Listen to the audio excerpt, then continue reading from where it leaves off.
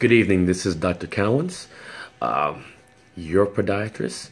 I'm here to talk real quick. I had a couple people today while I was outside of work ask me about this bump they get on the medial side of their foot.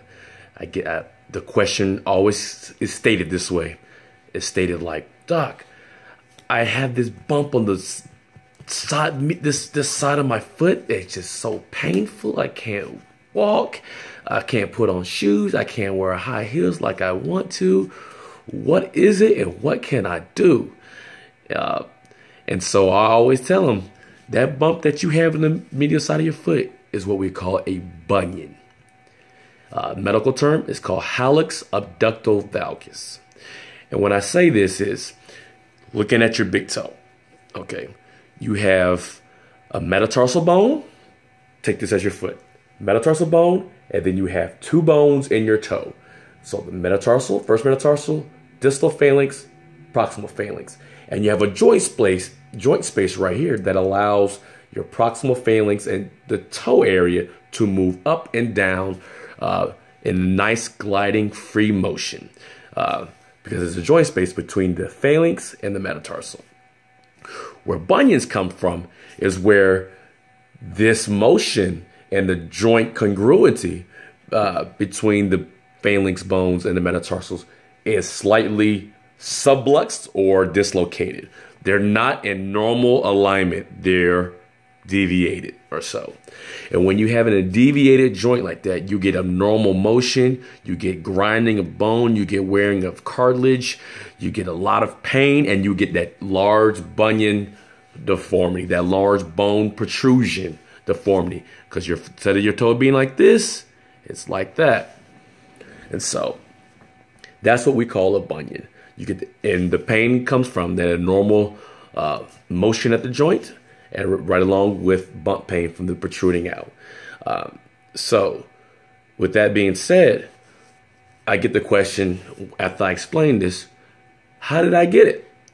Well, number one factor of getting bunion, or almost any type of foot issues that come out insidiously or out of nowhere, is hereditary. It's hereditary. You inherited these bunions or your feet from somebody in your family. It was passed on through your genetics. I'm going to give you a study that I read. The study is it's in the Journal of Arthritis Care and Research. It was published in August 26, 2013. And the title is High Heritability of Hallux Valgus and Lesser Toe Deformities in Adults and Women. And what the study did, it grabbed 2,446 adults, and they watched them over a period of time or so. They took into account age, sex, weight, body mass index, instability. They took all this into effect. And what they wanted to find out if these were more the cause of developing bunions, or was it more hereditary? And what but first they wanted to know the numbers who got the bunion deformities. And what it found out was 31% of these individuals that were studied developed these bunion deformities out of nowhere.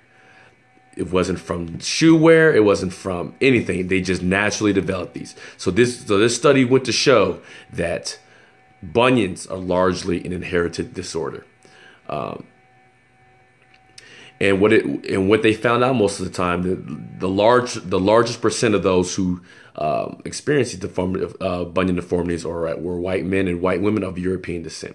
So it goes to show that there's a high inheritability, hereditary aspect to bunion deformities. So that was just a quick side note to let you know a little bit more about bunions.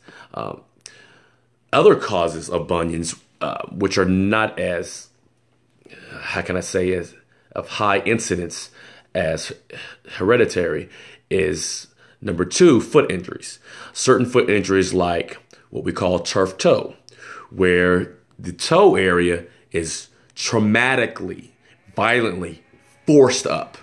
it can be forced up while the foot's naturally on the ground, or you can be planting and somebody can land on your foot, forcing that toe up. And the medical term for that is called turf toe.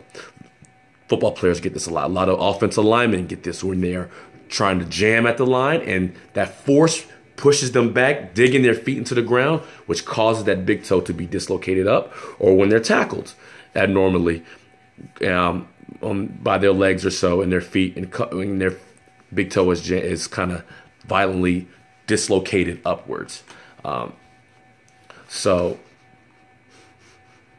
that's the second reason for getting bunion and bunion pains.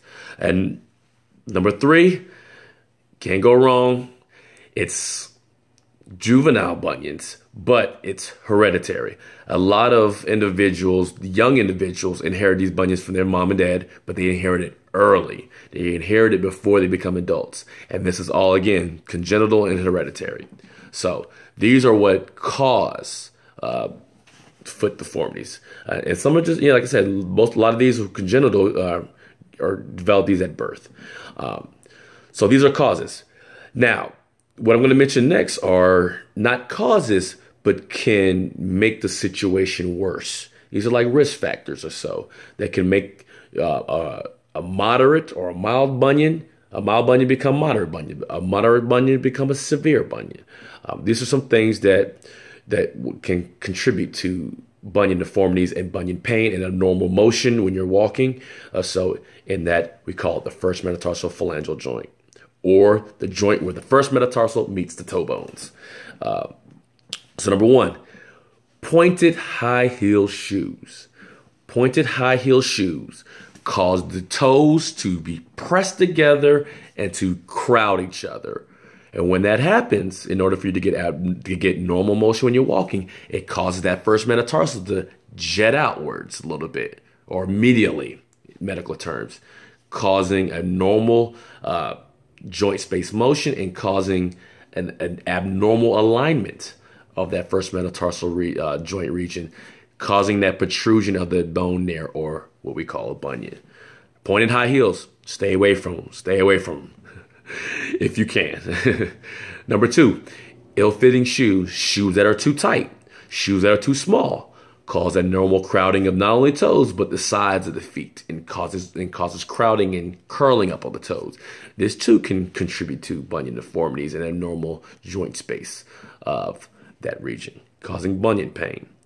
Another reason is, we're going to get away from shoe wear, but if you have some type of arthritis, let's say rheumatoid or psoriatic or osteoarthritis, any type of arthritis can contribute to bunion deformities by decreasing that joint space, causing pain and issues. And these things can also help to make a moderate or a mild bunion become worse, not only in structure but in pain. And again, another risk factor, hereditary. Not only when I speak of hereditary, not just hereditary with this for a risk factor, it's the way you walk. Some people inherit a certain type of walk or so, whether you have a tight Achilles cord or so, where you put a normal pressure when you're walking in an abnormal amount of time on that region of your foot, causing the bunion to protrude outwards and to have pain or so, and to have abnormal motion. And a lot of times these people, they get these deformities, have what we call pes planus, or more of a flat foot type. And this contributes to bunion deformities or so. So hereditary plays a significant role in bunion deformities. There are a lot more other reasons that can contribute to bunion deformities, not just the ones I have mentioned, but these are some of the largest reasons that contribute to bunion deformities and bunion issues. Other issues can be something falling, another type of trauma, something falling on your foot. That can contribute to bunion deformities.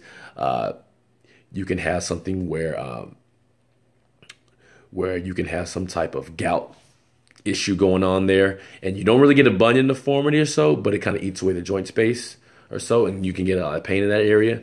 So there's a lot of minor different things that can contribute to bunion pain or even make the bunion deformity even worse.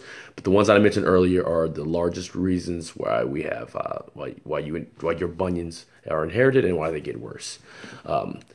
Other things that you can think are bunions but are not really bunions, like you can have a little bursitis there in that region where it makes you think that you have a bunion pain, but it's really not. You can have a cyst in that area, a ganglion cyst. So these are all contributing factors, and these are all things that kind of mimic bunions. But what I mentioned earlier are the reasons why you get bunion pain and bunion issues. So with that being said, treatment rise. There's only one full way to treat bunion deformities and bunion pain, and that's surgery. I'm not gonna go into that, but surgery is the main way to treat it. If your bunion pain is not that bad, you just can be uncomfortable for a while, you want to look at these conservative methods I'm about to mention. One is having like a felt pad or a silicone pad on the medial side of your foot, where it protects your shoe from rubbing up against that area, protecting that medial side of that bumper, so help it to feel better. And to prevent any type of friction against that region. Another way is a toe spacer, of either a foam or silicone toe spacer in between the big toe and the second toe. What that does is straighten out the big toe when you're walking or when you're standing, decreasing the angulation of your bunion. In layman terms, makes your bunion less deformed when you're walking and when you're standing, as opposed to if you don't do it. This is not a permanent thing. This is only temporary when you're wearing the toe spacer or when you're wearing the pad or so. Number 3 is a bunion splint, doctor recommended, where you put a little small splint on your foot and it keeps your toe straight. The best time to do this is when you're resting, watching TV, or when you're sleeping. I mean, that can be a little uncomfortable when you're sleeping, but that's the purpose for it, is to decrease that the amount of deformity that's going on a daily basis, and it's helped to keep your toe straight on a longer period of time. And it helps the soft tissue to be more relaxed in a straight position, so it doesn't cause your big toe bunion to increase on a more readily basis. So, toe spacer, felt pad, silicone pad, and the bunion split. And not wearing tight shoes, not wearing pointing high heels, wearing shoes when they're orthotic to prevent abnormal motion when you're walking. These are certain subtle little conservative treatment methods that can help with keeping off bunion pain and also keeping off your bunion deformity from getting worse on a day-to-day basis. But with all that being said and done, most likely, if your family members got bunions and you already have developing bunions, it's going to get worse. It's hereditary. Sorry, folks, but it's going to get worse. The only way to fully treat it is surgery. But anyways, I just wanted to mention this about bunions because a lot of people ask about this. If you have a lot of pain, a lot of issues, go see your local podiatrist, and he can give you some more recommendations. He can help you out anyway, conservatively and surgically. Another conservative way is a shot. If you want a shot. But anyways, stay tuned. I will be this weekend going Facebook Live talking about common foot deformities that are inherited and what to watch out for, how to protect your feet, and the surgeries for these deformities that are inherited. Anyways, I'm Dr. Alvin Cowans. You can find me on Facebook as Alvin Jeffrey Cowans, or you can find me on YouTube as Alvin Cowans Podiatrist. If you have any questions, you can email me at jeffcfau25@hotmail.com. Click the subscribe button because I will be back just talking medicine and helping you guys out. Anyways, take care and take care of each other. Love you. Bye.